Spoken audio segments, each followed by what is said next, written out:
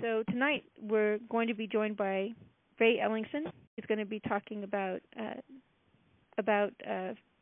film development processes and packaging processes, and he's going to make sure that we all sort of go home understanding exactly what those terms mean in Hollywood. Ray, I mean, did you always know, or? No, it was really an accident. The first partner who helped me found this company, he and I were filmmakers years ago, and we were out hawking our wares like most people are, trying to get their script produced, and we decided to go to institutional financing, and we went to Pacific Mercantile Bank, and we said, hey, we've got this great script, and they sort of looked at us funny and said, great, well, what would you like? And we said, well, we'd like funding. We really had no idea what we were doing. And they said, great, well, let's see some analytics on that. And we went, oh, what? Okay, sure. And then we went back home and asked a bunch of people what analytics were, went to a company called Film Profit, and put together some analytics and came back, and they looked at it and went, great, where's your schedule and your budget? We went, oh, great. So we went back and put all that together and came back, and they said, great, who's your producer's rep? And about that time, we were like, oh, for God's sake. And it really was a frustrating experience. It took us about a year and a half. We did finally get that film funded. It did go to market. It was a project called Now You Know with Kevin Smith, and it was Rashida Jones, and it was extremely successful. But the sort of birthing of that project was so frustrating that at one point my partner and I looked at each other and were like, never again. So we started talking to people who had actually produced a lot of films, and everybody sort of had this thing that they called development. And over time, we've refined that process of development so that we can answer all the questions that any potential financier might ask you so that you can meet the requirements for funding. Very cool. Can you tell me sort of what, I think you've reviewed some of the processes you've outlined, but for example, you talked about film analytics, and what exactly does that involve? What does Film Profit do specifically when it comes to, you give them a script, do you give them a budget, do you give them a potential cast, or what information do you provide that helps them figure out the analytics, and what do the analytics actually review? Well, actually, there's a few companies out there. There's Baseline, there's Film Profit, there's Kagan and Associates, although that's more geared toward television. And an analytics firm is a third-party, independent company. Some of Film Profit's clients include like Sony Pictures, and so they cater to the industry at large. What they provide is things like comparisons and trends, market analysis, projections, things that you need for your particular project to have a good sort of footprint or idea of what you're looking at as far as the marketability. Is there a market? What's your demographic?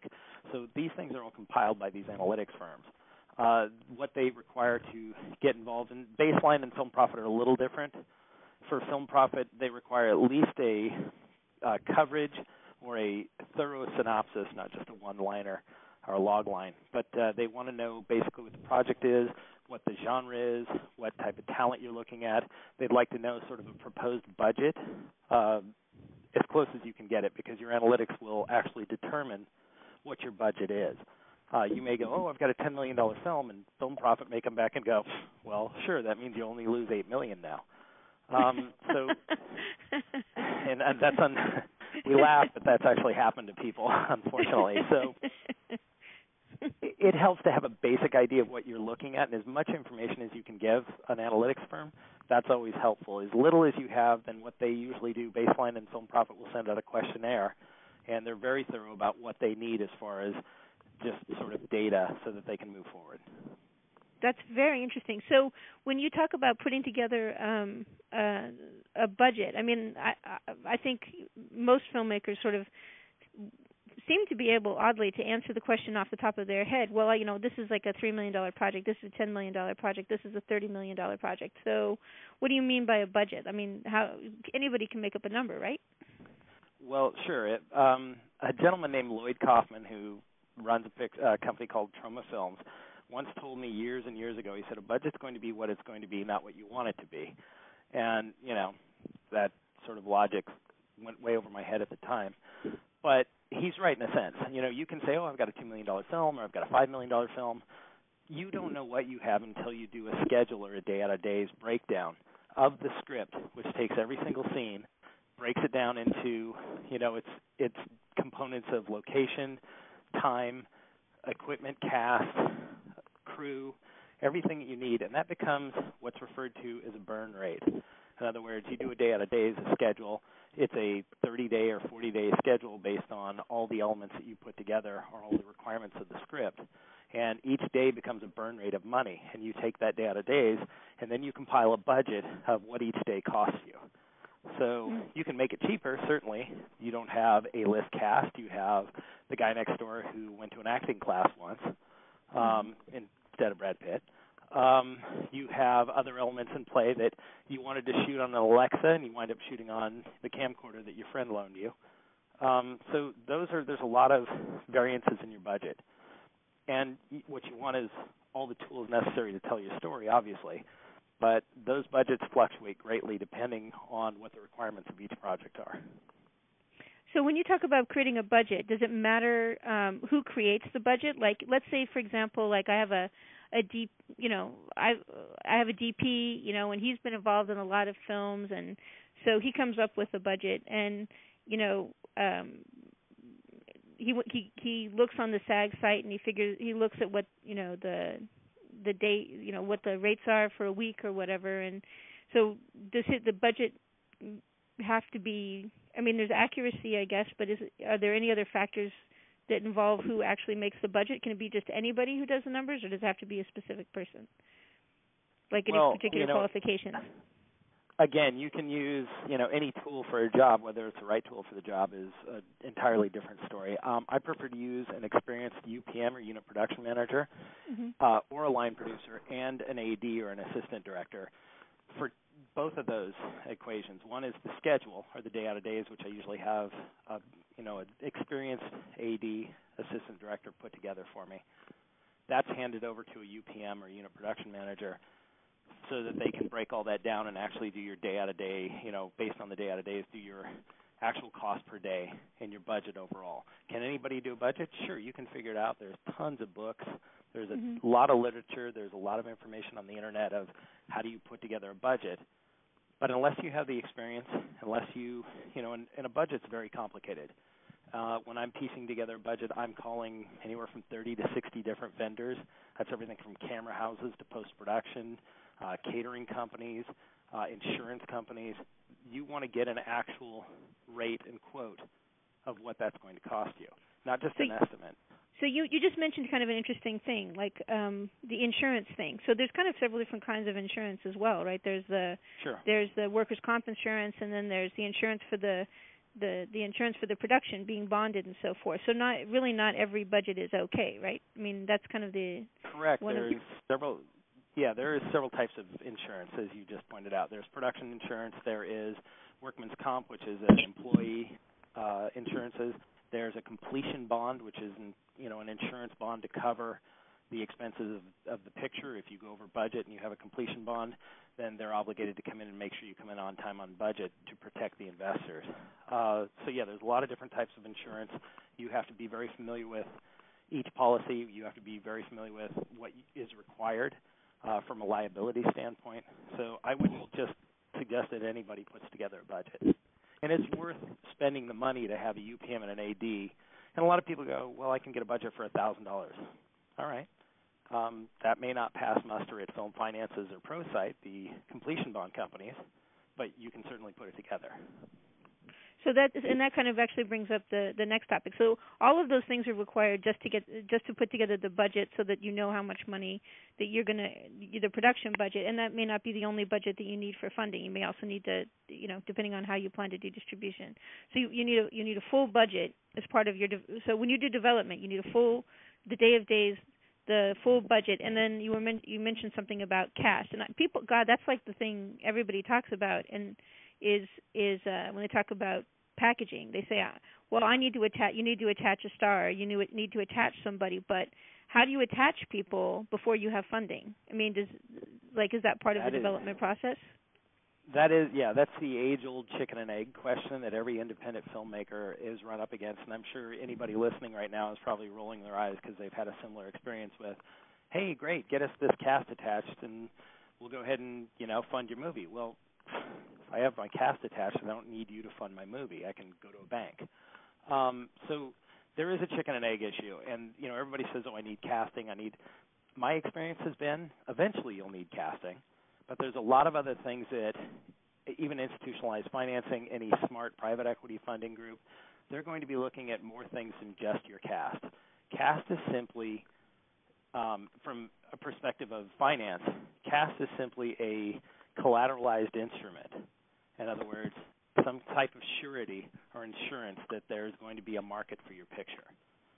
You don't necessarily need to have cast attached to get the money, and vice versa. I think in many films that we've put together a full development package. We've brought it to, first we have to get development funding, which is a whole separate conversation. But then once we get that and we're into capital funding or trying to approach capital funding, we will go to people and they'll say, well, do you have cast attached? Well, no, but we've hired a casting director. We have the cast avails. We have their quotes, and we have everything we need to go make an offer. This is sort of getting complicated, but to sort of shorten this conversation for purposes of answering your question, cast is important, but distribution is probably your key. That is the key linchpin factor to getting funded. Right. And I think you mentioned the fact, so I just want to sort of review the people that you have as part of the team that does development, because that's really the issue when it comes to doing the development. So you mentioned that first you have the script, because apparently you need to have the script. Then you need to have the day of the person's the team, the producer and the first AD that do the day of days and the budget. And then you mentioned having a casting director, because you need to be able to get avails, and that's when you call up the people that you think you want to have based upon the casting director's consultation and what you think and what the film needs, and based on what film analytics says your budget can be. So you get the casting director is the one that actually figures out and makes the phone calls and finds out would this guy be available to shoot in this time period, right? Correct. And then at that point, you're saying that you start looking around to get distribution. So how does that actually happen when you don't even have a finished film and you're not funded? Correct. That's a good question. Generally, and what I might do if we have time in this conversation, I might just sort of go over what I refer to as the laundry list of things that you need to meet the requirements for capital funding. I'll readdress that later, but to answer your question directly here, how do you get distribution? How do you get all these elements? How do you get a casting director? Those things are, if you have development funding, and that's a critical phase of any kind of or any film venture that you're putting together. But if you're going into development, you're going to require some funding to get these elements in place. In other words, to hire your AD for the schedule, to hire your UPM, to have your analytics put together. Barring that, and we'll address that separately, getting distribution is, in development, you hire a producer's representative. They're commonly referred to as a producer's rep. A lot of people ask me, well, you mean a sales agent? And it's not a sales agent. I can tell you in 20 years I've had really horrible experiences with sales agents, and I apologize to anybody who's listening that happens to be a sales agent. But I've had really great experiences with producers' reps. The difference is a sales agent, when you're done with your picture, that means you've had to get casting, funding, all those things prior. When you have your picture done, you can go to a sales agent. They will charge you a pretty hefty upfront fee, and they'll go out and hit markets for you. They'll sell the foreign territories. They'll get you these markets. Sometimes they'll come in a little earlier when you're in the finance end of it if they smell money, and they'll come in and help you get some distribution based on them getting a fee. They don't strategize as far as maximizing the exploitation of your picture. They're concerned with their direct contacts and their exploitation and getting their fees for selling the territories that they have connections to. By contrast, a producer's representative is hired by the producers, just what it sounds like, representing the producers, and their sole job is to get your film, or you as a producer, to get your project worldwide distribution in any and all media. So they come on in development, you pay them a small fee against what they'll get out of the production budget, against what they'll get in back end in a shared first position with the producers. And a reputable producer's rep will not gouge you up front. They need some fees up front because they're traveling to markets. They're pushing your project to distributors. But they represent you, and their job is to strategically find a way to get your project into the world market and exploit it to its maximum potential. So they'll do something like tier stage releasing, where they'll cut a deal with a broadcaster, but they won't deliver it till the fourth quarter, so they have the first 3 quarters to exploit that in other media. That's very cool. So the producer's rep is the one that actually reaches out to distributors. And so when they reach a distributor, how does having a distribution agreement matter? I mean, how does that translate into funding? Does it just assure how do you monetize that? Sure. Yeah, exactly. Well, there's something that's referred to as minimum sales guarantees, and people used to refer to them as pre-sales, but I haven't seen a pre-sale in 5 years. But minimum sales guarantees in either the foreign market or the world market, they're basically a letter from a distributor saying that, hey, if you deliver this film with A, B, C, D, and E, in other words, you meet the deliverables requirements as well as the talent requirements that we agreed to. In other words, you talked to the distributor before, and they'd say, hey, if you give me talent that's based on this sort of value or Q value in the market, it could be James McAvoy, it could be Jeremy Renner, or on a lower budget, it could be a TV actor that has a familiar face. But as long as you meet those requirements at that level of talent, as long as you meet their other requirements, they will put together an executable distribution sales agreement that states that upon delivery, they will guarantee in the foreign markets, within that agreement, they will guarantee X number of dollars in that marketplace within X period of time, which is usually 18 months delivery. And you can take that, and that's actually a collateralized instrument that you can take to an institutionalized financing group like Pacific Mercantile, First Republic, Bank of America now has an entertainment division, and you can utilize those or bank the paper with those agreements and get a loan against that collateralized value. Very cool. Cool. So you get you have the budget, you have the cast details worked out, you've created what amounts to it's a package, right? It's a package of all of this information. And it is. That's what it means, package. That's why they call it packaging. It's because you're gathering up all of these things, you're putting them into a package, and this is what you actually take to different funders. Is that correct? Correct. And there's people sort of have their own euphemistic idea of what developing and packaging is. And it is different things to different people. For our company particularly, it is, as I mentioned earlier, creating a laundry list of things that you have to have completed in order to meet the requirements for funding. And those are some of the things that we've been pointing out over this conversation. Cool. So I want to talk about a couple of other things. So part of your funding, the funding that you collect, you're going to get some of your funding from the bank by getting loans based on the minimum sales guarantee. Then you're also probably going to shoot in a state, and some states offer significant rebates, or other, like even countries. Like there's people that if you shoot in Ireland, for example, they get like a huge rebate, 25% or something crazy if you've got a co-production with somebody who is an Irish filmmaker. So you gather up those monies as well, correct? You gather up. So, and I think you've worked with, if I'm not mistaken, you've worked with the state governments of New Mexico and other state governments. Mexico, Georgia, Arizona, Louisiana. I'm sure I'm missing a few. I've dealt with Toronto's provincial tax credits. I just recently dealt with a Romanian tax credit program. So, there's, and maybe I can create sort of a bridge version of this. The types of funding that you're going to be looking for, and there's 4 basic types of capital funding or production funding. There's, if I may point those out real quick, there's institutionalized financing, which is, as I've mentioned several times in this conversation, entertainment banks, and there's a whole list of them. There is, I've only mentioned the ones that I've had direct dealings with.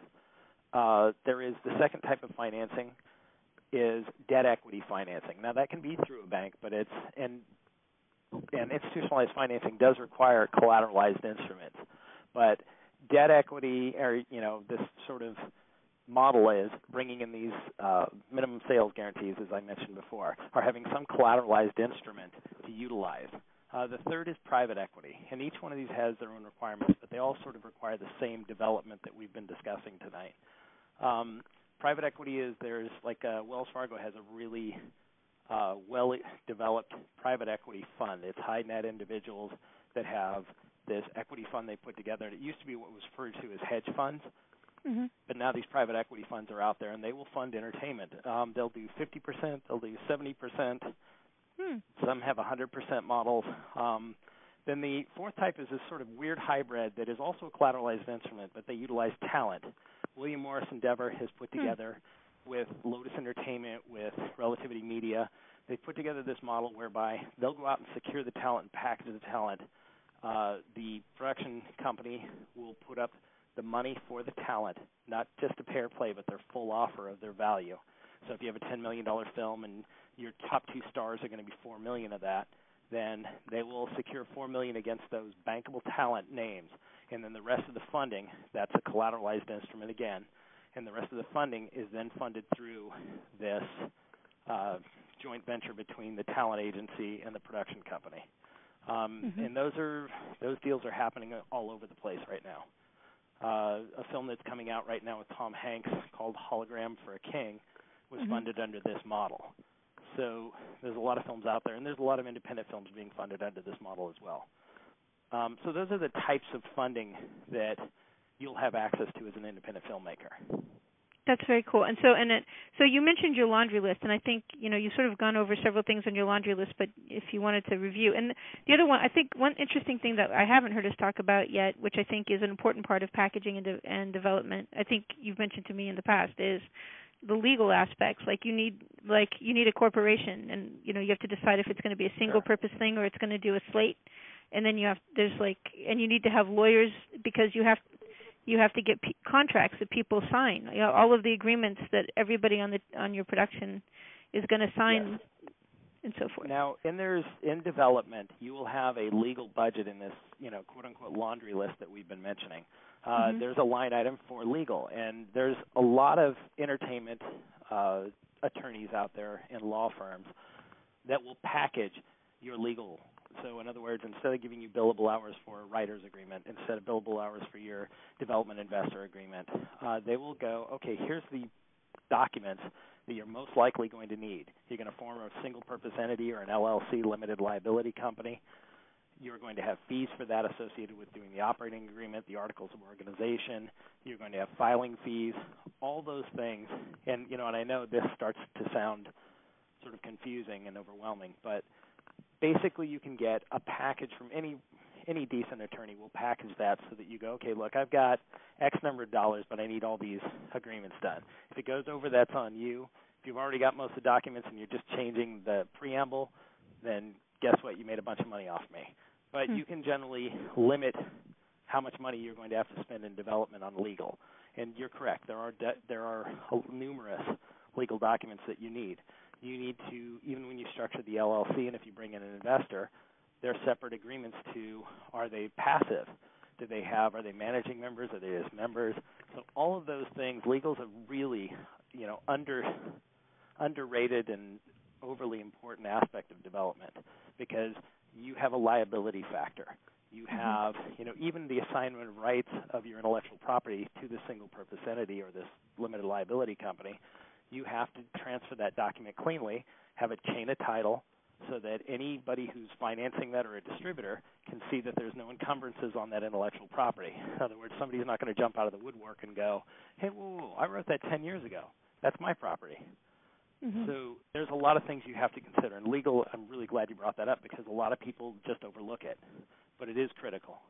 Well, and I think my experience is that a lot of people who go to what they consider the whole guerrilla film school notion, it's one of the things that everybody decides that they're going to skip. There's two things. They decide that they're going to skip state employment law, which is always a mistake because, the state seems to think people who are working on your set, whether you're paying them or not, are your employees. And if somebody gets hurt, they really believe that. And then the other thing that they feel strongly about is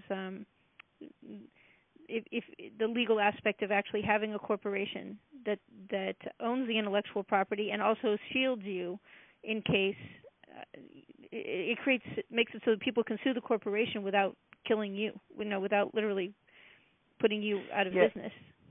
Yeah, and it creates the ways I've heard it expressed, or it creates an umbrella over you and all of the members within that LLC or limited liability company or corporation, however you form it. It puts a umbrella over that to protect you, but it also creates a veil, or which they refer to as a corporate veil, which has to be pierced before anybody can go after you personally. In other words, you have a property, something happens with that property, somebody gets injured on set, there's a intellectual property issue or a dispute, nobody can go after you and sue you personally. They can try, but they're going to need to get through that corporate veil first, or that protection that you've created around yourself by forming a limited liability company to protect your intellectual property. Right, and that corporation has to be run in a compliant way. That means you have to do all the things that it requires you to do. Correct. It's not just filing the papers at the state. There's rules about how you run those kinds of organizations. And all of these things are, I think you mentioned, one of the things you mentioned to me is that when you're first setting up a film company, all of these things seem very complex. So development and packaging, that's why so many filmmakers skip development and packaging and end up spending years funding their project. But in reality, you can move through the process relatively quickly as long as the checklist is important, and also having the team members, the credible team members to do the development solves a lot of problems. Yeah, and you just said it. You can move through, it's not as horrible as it sounds. You can move through the development process pretty quickly, but also pretty painlessly, as long as you approach it correctly. As long as you set things in, and one of the things that our company does, we have a development division, and we will help clients put together, develop package. We'll do a development budget for them. We'll let them make their own decision as to whether they have those elements or need those elements. And they can go ahead and seamlessly get through development so they can focus on what we all really want to focus on as filmmakers, which is the creativity. Nobody wants to be a businessman, or they would have taken business instead of gotten involved in film. So, yeah, absolutely. But, yes, you can if you do that properly, if you package and develop properly. It's fairly seamless, and it moves through pretty quickly and painlessly if you do it right. Right. So does it matter? I guess I have a couple of questions. The first one is, is there an approximate cost, or let's say somebody said I spent $250,000 developing and packaging my $2 million film. That would be crazy, or that would be normal? Well, look, there's people who do it all day long. I'm not one of them. I'm possibly I'm just a cheapskate, but I sort of would like to spend as little as possible in development. I want to make sure I do everything, but there's no reason to spend exorbitant fees in my mind. I had a company that we were contracted with. They wound up spending $200,000 in development, and we kicked and screamed the whole way, telling them they were wasting money. But that's their prerogative. They had a $20 million film. They felt that it warranted it. It didn't. We could have gotten through doing just about everything they needed to do for about $50,000. Development, to answer that question, it can be anywhere from $30,000 to $100,000, depending on what elements are in place or what elements you need to put in place. And each project is completely different. Sometimes people want to shoot a trailer. I'm sort of on the fence about that. Sometimes I generally advocate don't. But sometimes I've seen a couple of cases where clients went, hey, I want to shoot a trailer, and they explained it to me, and I went, I think you should shoot a trailer. And that, of course, drives your development costs up because of the cost of production of the trailer. We have a client right now that wants to do, because our company recently merged with Platinum Studios, which did Cowboys and Aliens and Men in Black. So we have access to 1,300 comic properties. And so every time somebody goes on our website, they go, oh, my God, you guys do comics. And, well, we don't actually do comics. We represent the 1,300 properties, but we do have access to the companies that hire artists, hire writers, letters, inkers, and put together graphic novels and comics. So we have a client right now who really wants a comic book element to their development, which in this case is, I think it's, to me, comic books are storyboards.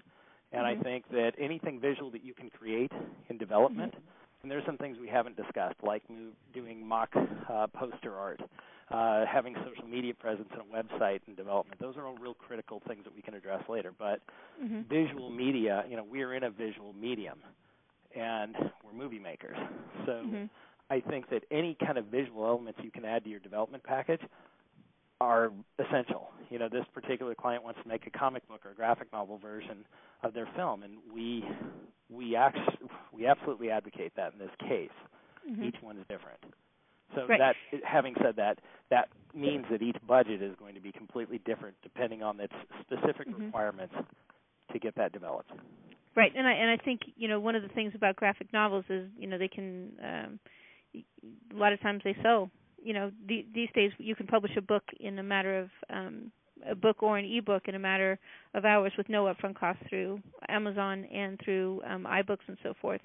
So, and the revenue that you can earn, you know, you can earn like $1, $2, $10 on each sale. So it's another revenue stream. But you're right, there's a cost to doing that because you have to create the property. So, but on the other hand, the movie can sell the property, so that becomes, there's a lot of factors, and I think that also brings up the question of, it sounds like when you describe development and packaging, really you're developing the whole business model for the film. You're minimizing all of these risks, and you're figuring out what the projected revenues are going to be along with the projected costs, and you're figuring out the whole lifespan. It's not just getting into production. It's the whole thing. That's a really important distinction. I think that's something that you and I have spoken about in the past. And Sam Arkoff, who I encourage everybody out there to read his book called Flying Through Hollywood by the Seat of My Pants. Sam Arkoff formed American International Pictures back in the 50s. He is the reason that we are independent filmmakers. He's the reason we can all work. He created the independent film model. I won't go into detail with it now, but he said something really critical and important. He said the film business is 95% business and 5% film, and if more filmmakers understood that concept, they'd be substantially more successful.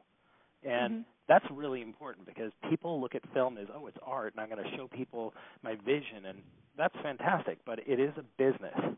And I think, Nancy, you're pointing out something really important. People need to approach film as a business model, and that's what development is. Right. They need to. I think a lot of times they feel like, well, if I pay attention, if I look at the business aspects of it, I can't. On an underlying level, they really, honest to God, don't believe that their underlying intellectual property is good enough. They think they're very proud of their work or whatever, but when it actually comes down to it, they don't think their project can withstand being looked at. They're afraid of showing their script to somebody to get the coverage, and they're afraid of what what the film analytics company might say, and they're afraid of what the producers, the UPM might say, and they're afraid of what the producer's rep might say and the distributor might say. They're afraid all these people are going to say no, and they're not willing. They're so afraid that they don't even want to engage in the process, and they don't realize that the hammering that they do on the project makes it stronger. It's like tempering steel. You take a good script, you put it in through the process, and there's going to be little changes and adjustments and insights that happen, and you end up with something that's actually strong, as opposed to just something that gets, like the million other films that never go anywhere. If you're in, there's a point to that, and that's a really good analogy.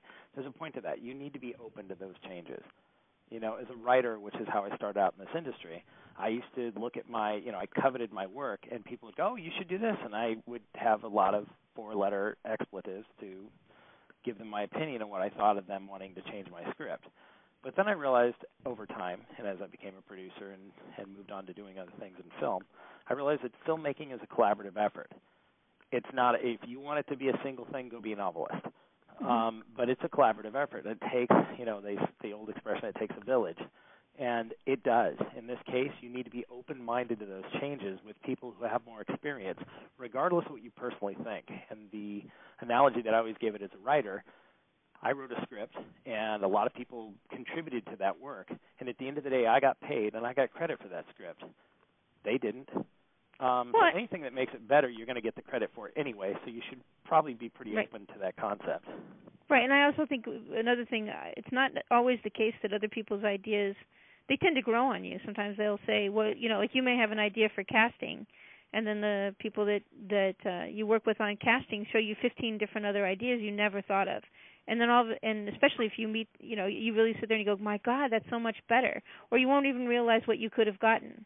So there's like Absolutely.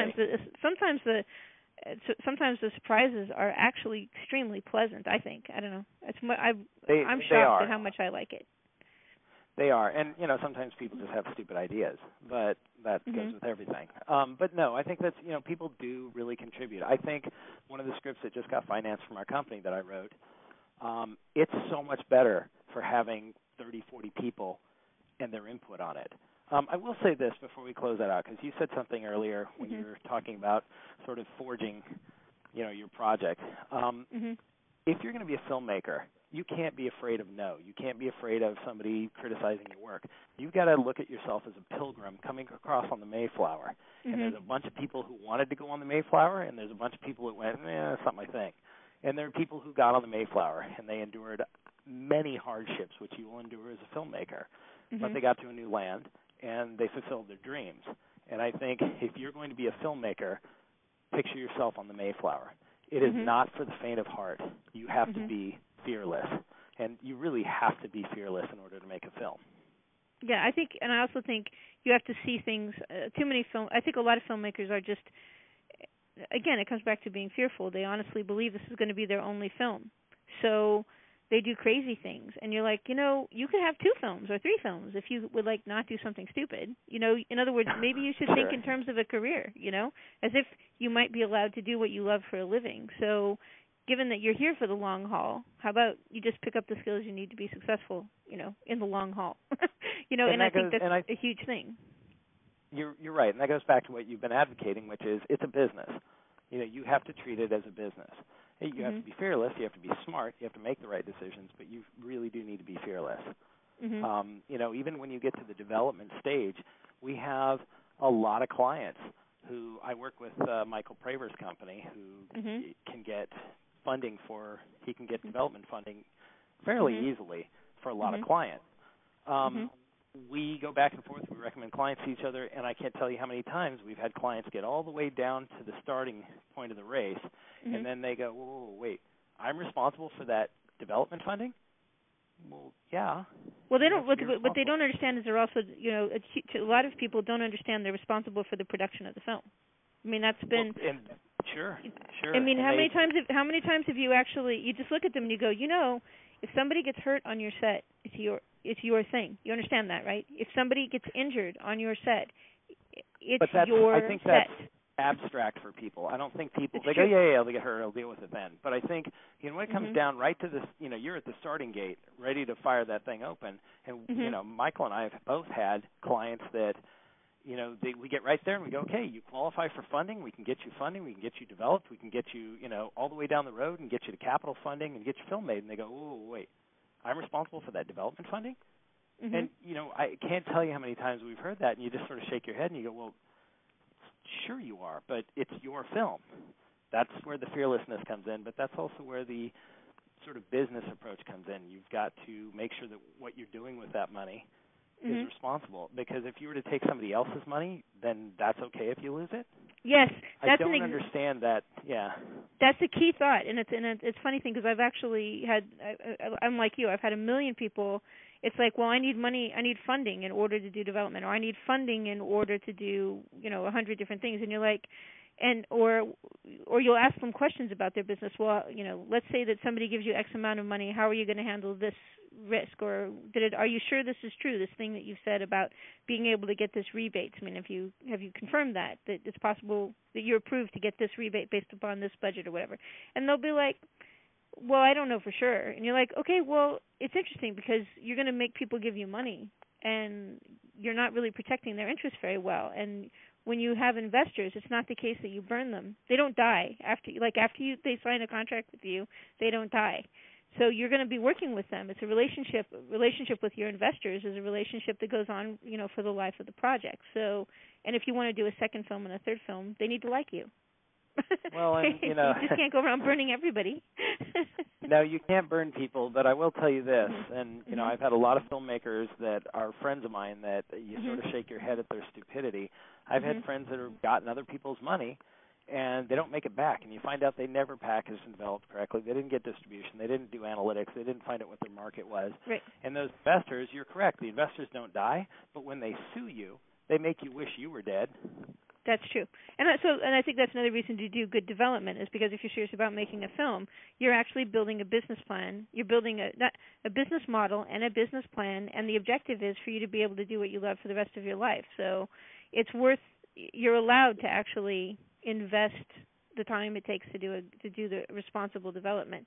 And I think that again, I sometimes get down on the 2-day film schools, and I really probably shouldn't because I think they do introduce a lot of people to the industry. But one of the things that whenever you read through the books that talk about the 2-day film school, they entirely skip development.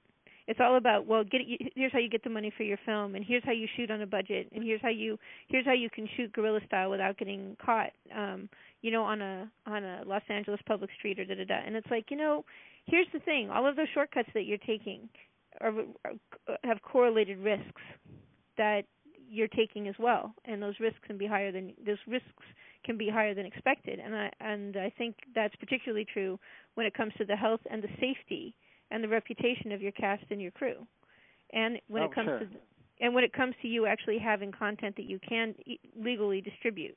Like if you decided to skip that whole rights clearing thing, so you have you say that you've got a piece of paper that you signed that says it's an option agreement, or it's you've licensed the script, or you've purchased a script. Okay, well then you produce the film, and it turns out that those rights haven't been cleared. That's a bit of a problem because your film can't be distributed legally. Yeah, and there's those things have happened, and I think that's why we go back to things like the insurance. When you get your film made, you get something called E&O insurance, which is errors and omissions insurance, and that's in case and they do clearance reports and all those things ahead of time so they protect themselves.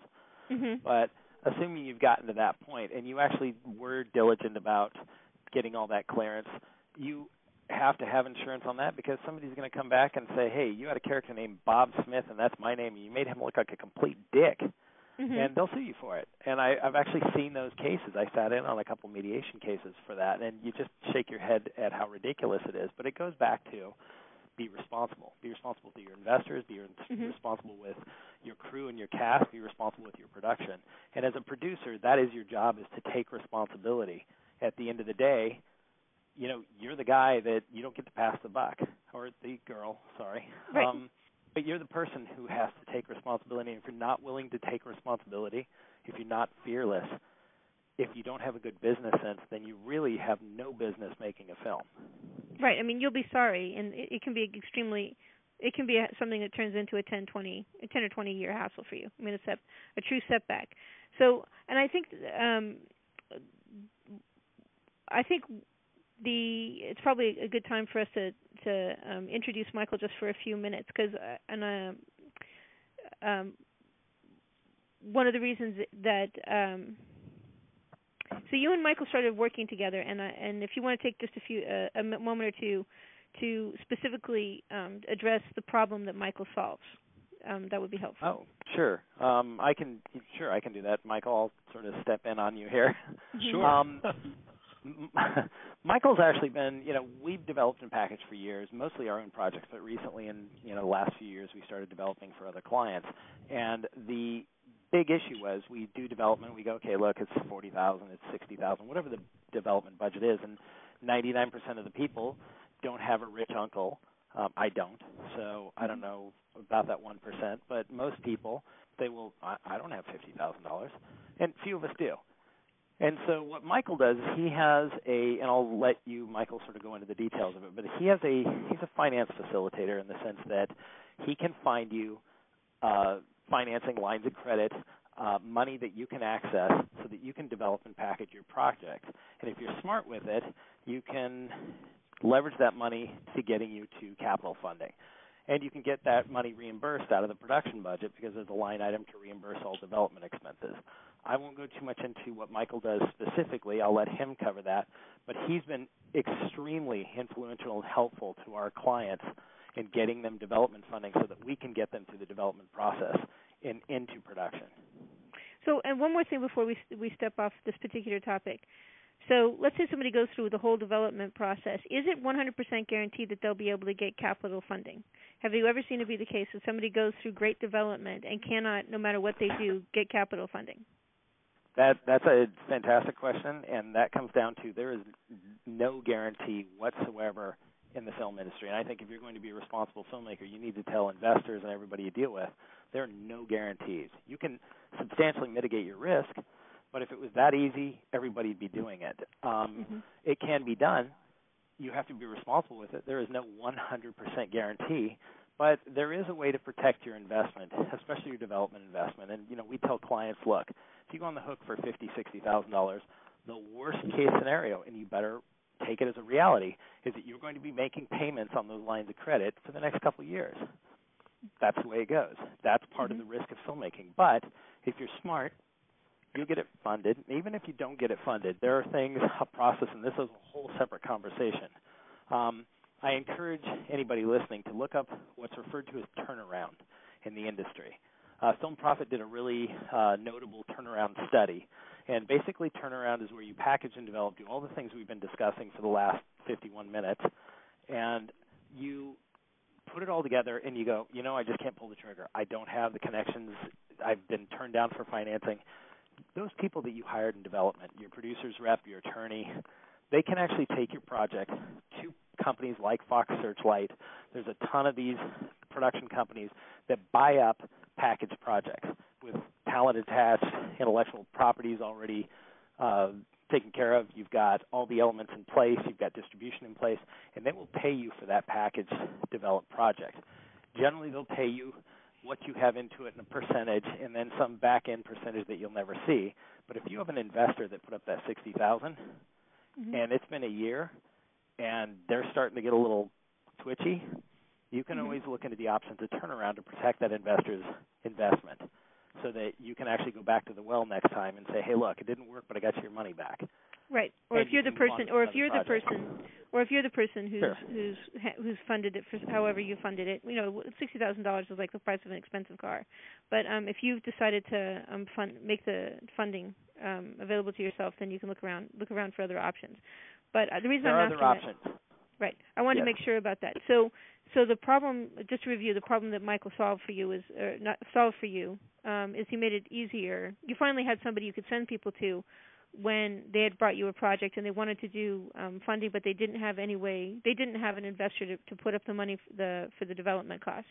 And so you finally had somebody you could send people to and say, look, contact this guy who has a solution, can help you figure out how to get the business finance you need to be able to finance. And his company has a reasonable and viable solution. I don't get paid by him, so I don't have to really sell him, but he's been extremely helpful to a lot of our clients.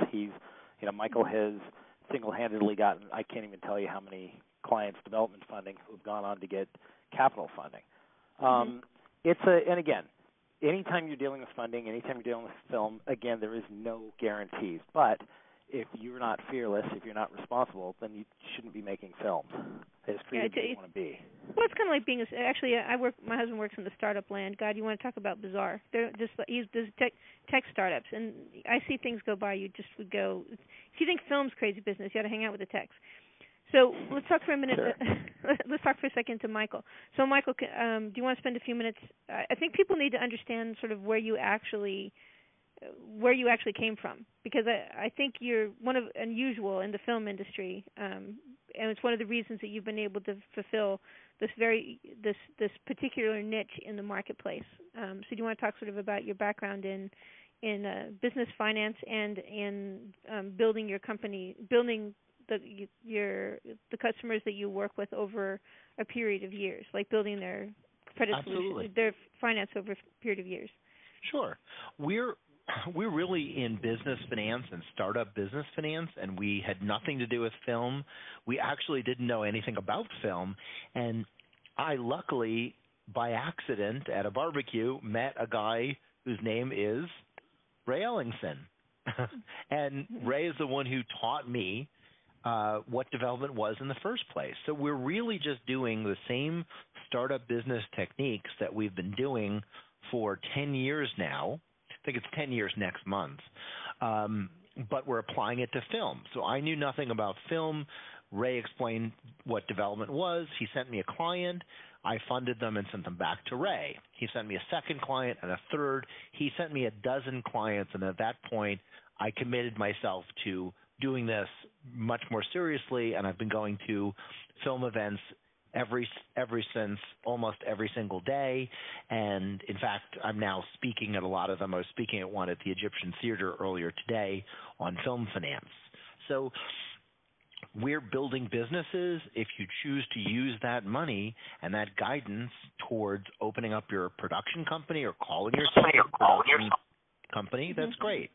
And if you want to then use that money towards development, I mean, that's terrific for a lot of reasons. One is that normally, at least in Ray's model, as capital funding comes in, development funding comes back out to you, which you could then maybe use to fund the development of your next film, even though you haven't made your first one yet.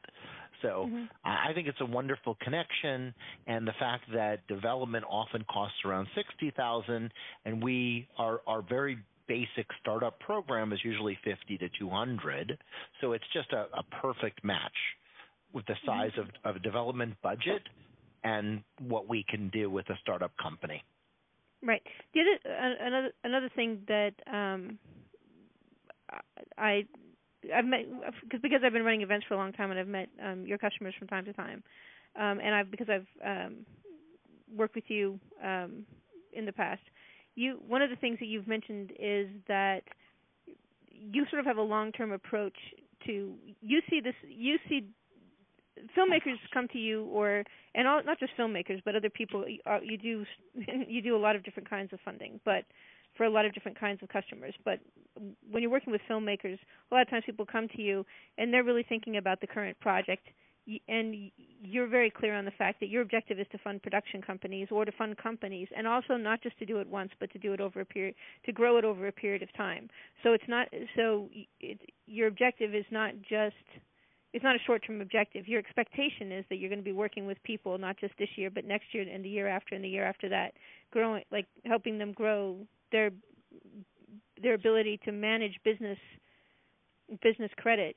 I mean, because they need to be able to do that in order to handle cash flow problems as their company grows. It's one thing, you can operate out of a shoebox for your first film. By the second film or third film, but the more projects that you get going and the more work you do, the more likely it is that you're going to need to be able to handle a problem that, you're going to have to handle a cash flow problem. You're getting paid. Sure. So those are the kinds of things that you also do.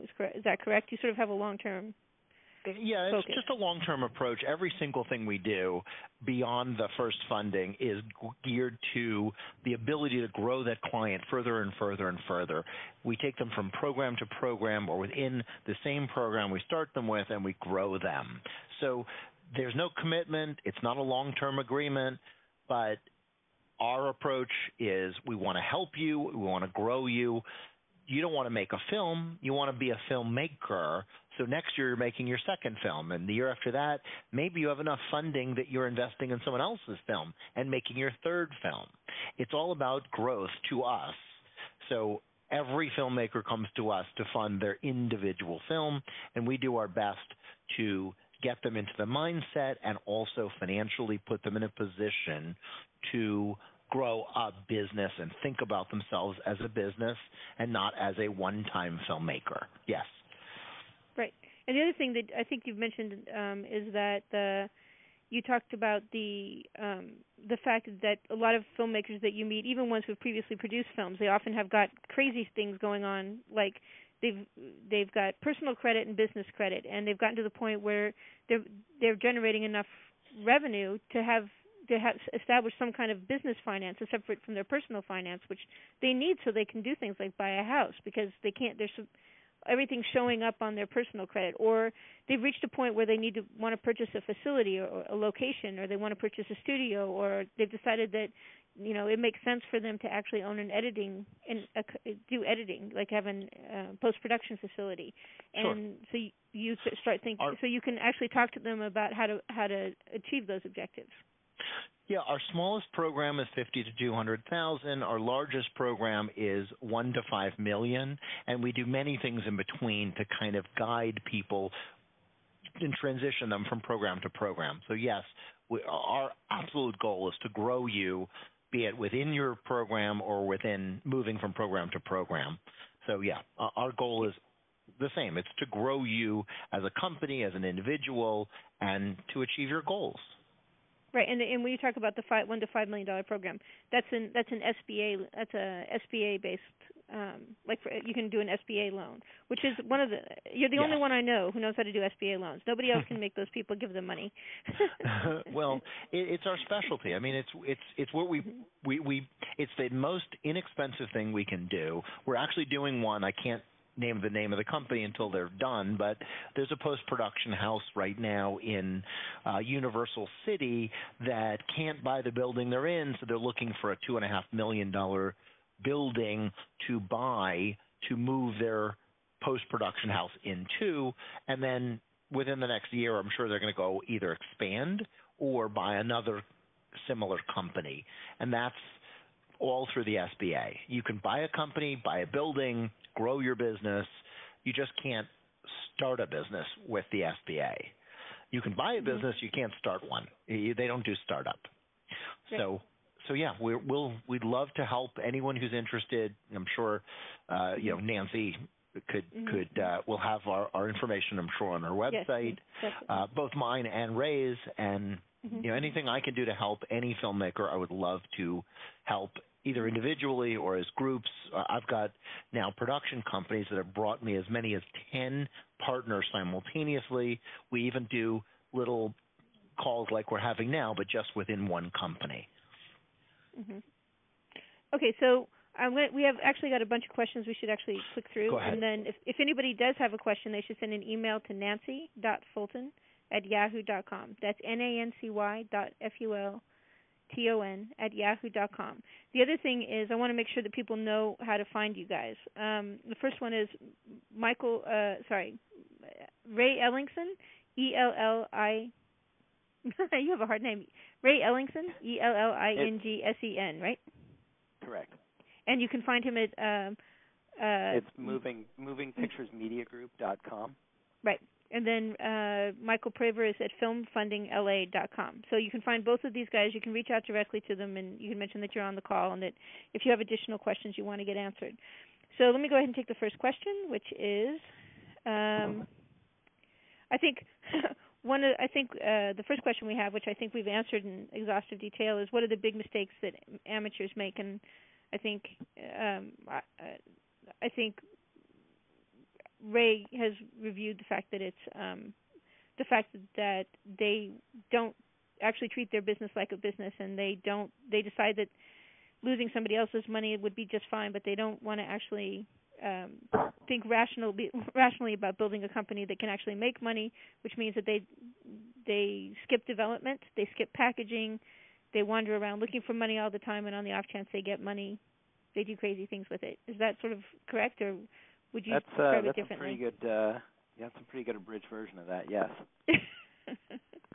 And I think, it comes down to what are the biggest mistakes. I think if you don't treat it as a business, that's your biggest mistake. And I think if you don't know how to create a business, then you reach out to people who have the experience and you work directly with them to create the business correctly. Great. Okay, so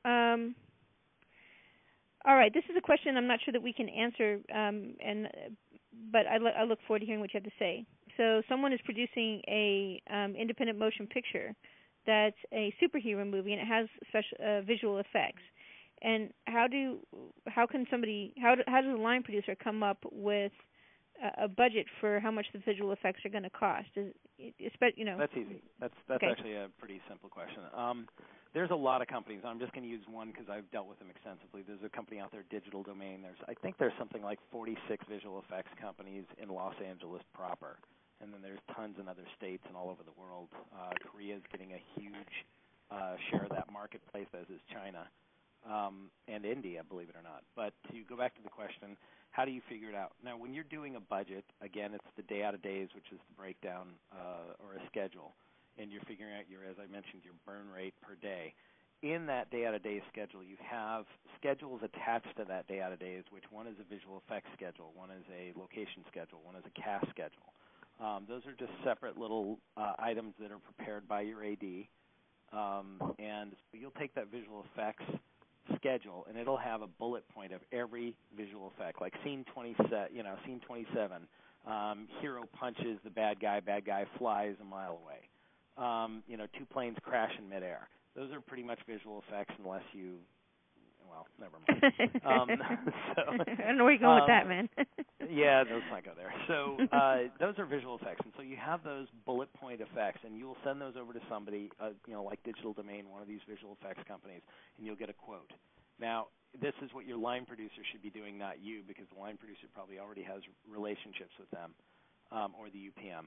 And they'll give you a quote of a breakdown of, hey, if you want just basic animatics to see what it'll look like, that's one cost. If you want full 3D rendering visual effects, if you want landscape effects, full motion capture effects at 4K, at 6K resolution, those are all things they'll give you a quote for. And then you can go back and say, all right, well, I love the idea of two planes crashing in midair and huge fireball and all this stuff, but really, we only have the budget to have this guy Bob here get on a bicycle. He'll go up to the top of the hill, pull down, and hit a brick wall. You've got metal parts flying, blood, same thing. Mm-hmm. So it really is. There's a lot of difference. But to answer this question, you would have in your schedule and your budget, which you're going to do properly because you're treating this like a business, and you'll have professionals do that for you. They will go contact directly the visual effects house. They'll get a quote. They'll come back and you will input that as a line item to your budget. Very cool. So the next question is kind of an interesting one. It's more candid than I'm used to.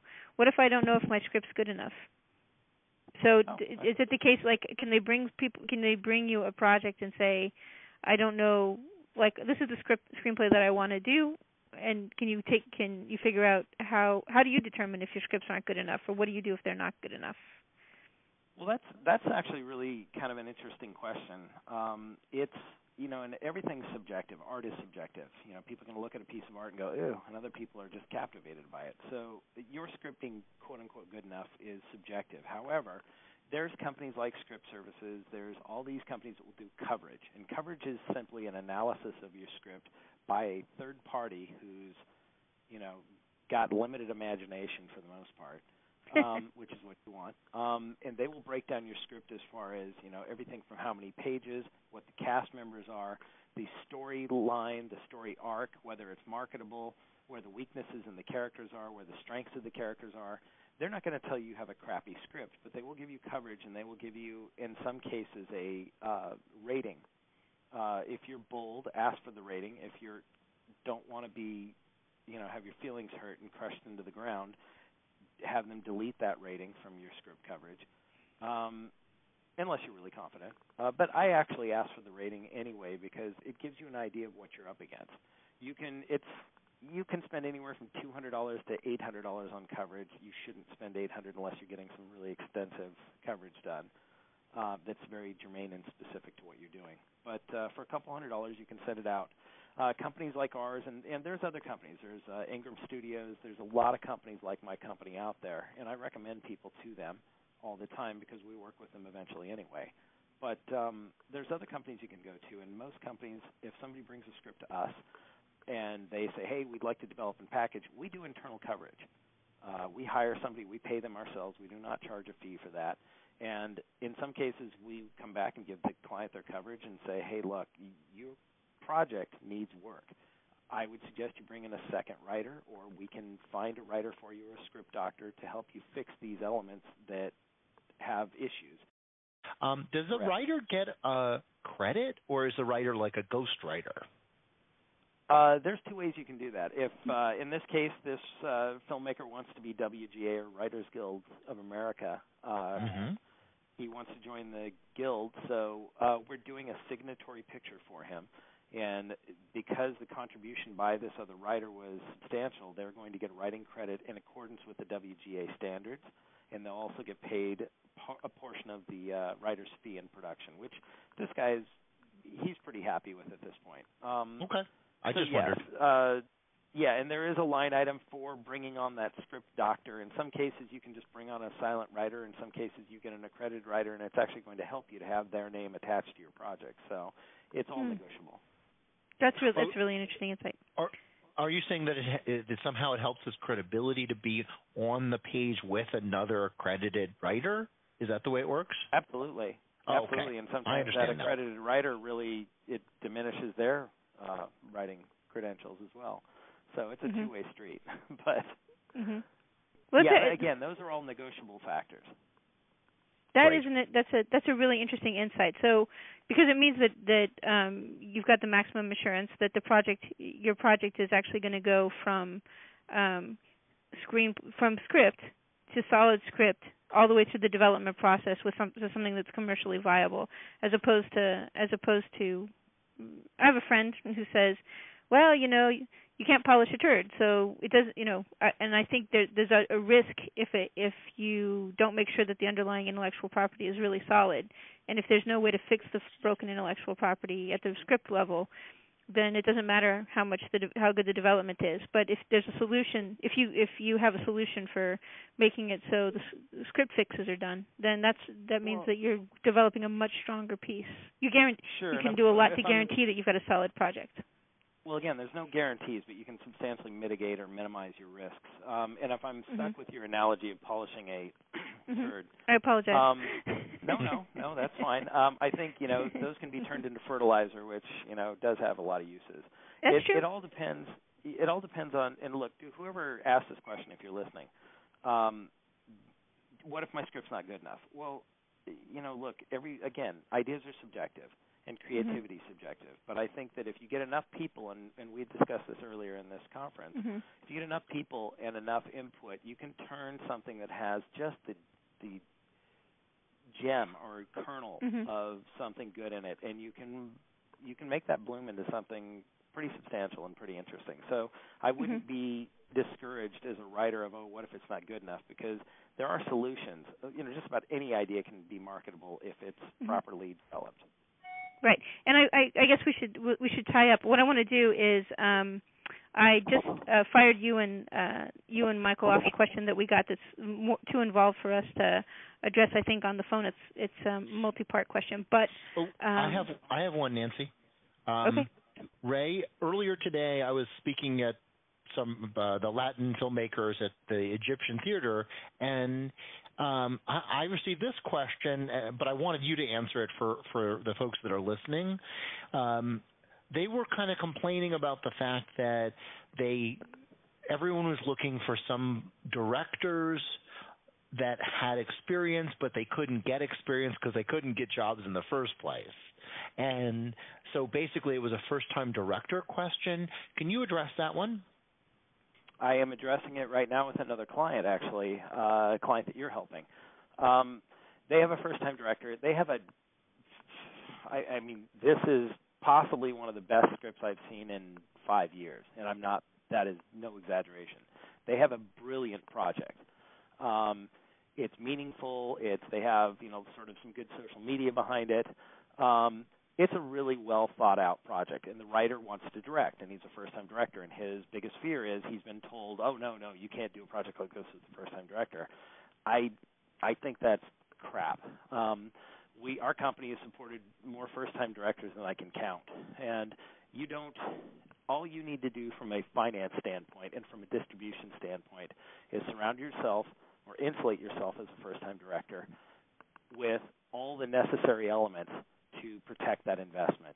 If you can get a completion bond, and a completion bond doesn't care if you're a first-time director, and they will care, but if you get a good DP or director of photography, if you get a good line producer, if you get a good AD, who all have experience and have been bondable, and the completion bond company looks at that and says, well, we're comfortable.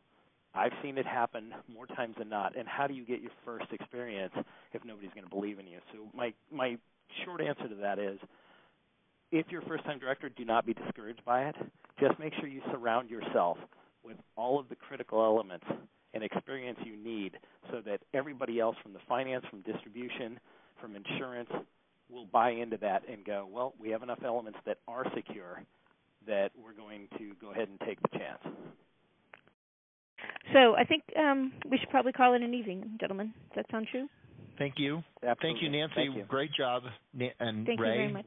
terrific. Thank you so much, Ray. It was amazing, Ray. It was wonderful to hear you speak, and you're such a nice person. Well, thank you for having me. You describe things so nicely. Oh. Well, thank you. I hope you have an excellent evening. All right, goodbye, everybody. Good night. Good night. Good night.